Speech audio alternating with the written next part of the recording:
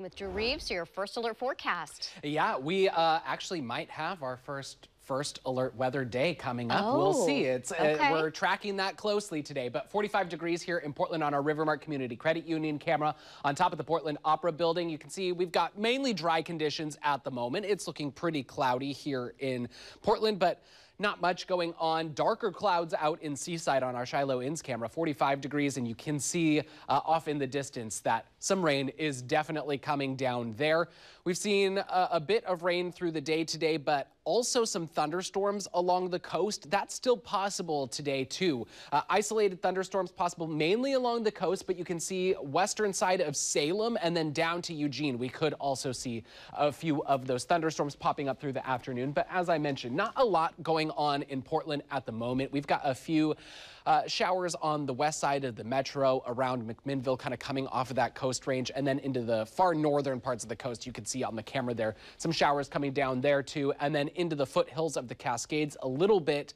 But for the most part, right around Portland, we're dry. We've only received 0.04 of an inch of rainfall so far today, just with a few showers this morning. But Salem definitely has been wetter, 0.2 of an inch there, and then 0.2 of an inch in Astoria is the wet part of the coast. Everywhere else has been fairly dry through the day today as well. We'll see a few more scattered showers through the day today, and then dry out tonight into tomorrow. Tomorrow morning looking like it's going to be a dry start to the day. We could start with some frost, though. We're expecting temperatures to get pretty cool. And then I think we'll see a few showers moving in tomorrow later in the afternoon.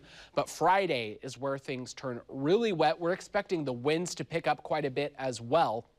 And then Friday evening, you can see things are turning really wet into Friday evening. We're expecting quite a bit of rainfall into Saturday morning. And then through the day on Saturday, it's looking like mainly just some shower activity. But here you can see this is going into Friday afternoon. We're definitely going to see some wet weather. And then take a look Friday night into Saturday.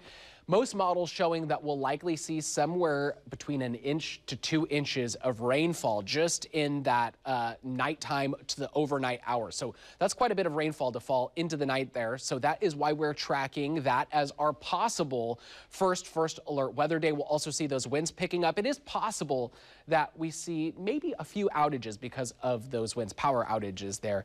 So it could be a pretty stormy day, mainly in the evening on Friday. 57 degrees for the high there after a couple cool days today and tomorrow. We're still into the mid-50s on Saturday with some showers. We'll get some sunshine there as well, but then we turn rainy and colder Sunday through the beginning of next week, and we are going to be seeing quite a bit of snow into the Cascades and potentially into the foothills as we go into next week. Nora?